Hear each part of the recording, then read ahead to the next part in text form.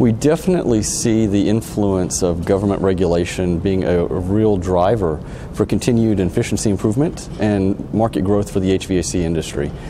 Really, Asia, we see two different market segments, the developing market and the developed market.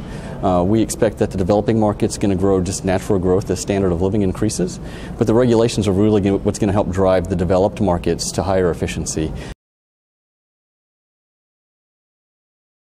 We definitely see that the Asia market is very important to the industry, both in the midterm and the long term. With the mix of developed markets like Singapore and Australia, Tokyo and Hong Kong, along with the developing markets, we see very dynamic and exciting opportunities within Asia in the next 10 years. We see the spectrum of technologies being demanded within the Asia markets, but they're all headed in the same direction. It's all headed for higher efficiency, higher sustainability.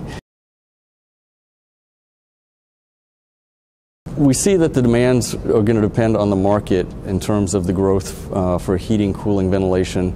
You have markets that are on the equatorial areas that cooling is going to drive the demands, and we see that going toward high efficiency and even into district cooling.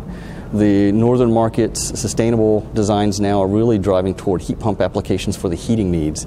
So depending on where you are in Asia, we see the demands different for each market. We really see the market changing rapidly in terms of moving from specifying individual components to seeking sustainable, efficient, integrated solutions. Johnson Controls is investing heavily in both personnel and technology to deliver those solutions to customers. And so it really begins with the customer understanding the value. They're going to own the facility for 20 years or more. The consultants are next in terms of really recognizing the value and putting together designs that tie all of the products together. It'll take time, but we definitely see the Asia market moving in that direction, and we see great progress, particularly in markets like Australia and Singapore.